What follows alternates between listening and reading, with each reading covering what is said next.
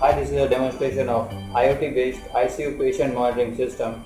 So as you can see, this is an enhanced system that can be used by doctors or relatives of a patient in order to monitor the patient health details, in order to monitor patient health status from wherever they are.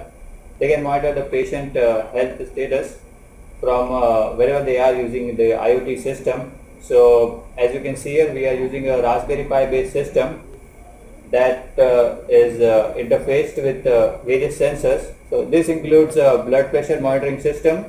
So we have an heart rate as well as blood pressure monitoring sensor, and also a temperature and humidity sensor. So all these sensors are interfaced to the Raspberry Pi based controller, and the controller is used to get data from these sensors and transmit this data over to the IoT server.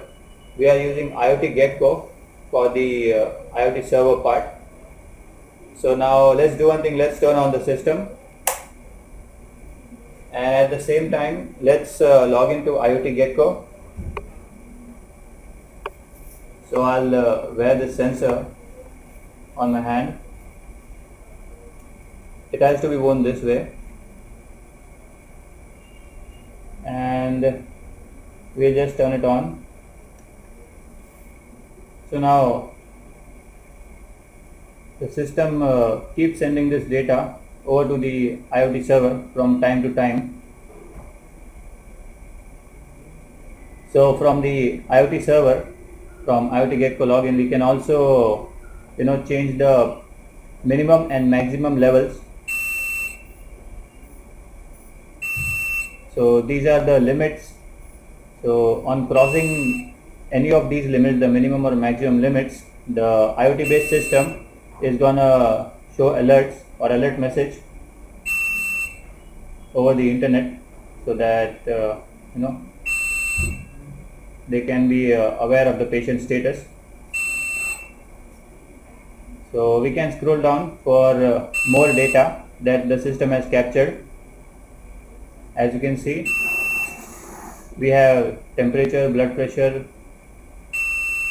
as well as the ICU humidity. Even that can be monitored to the system.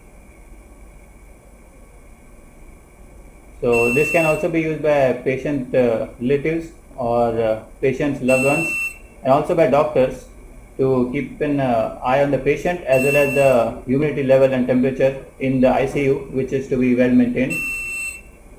So this is how the system works. Thank you.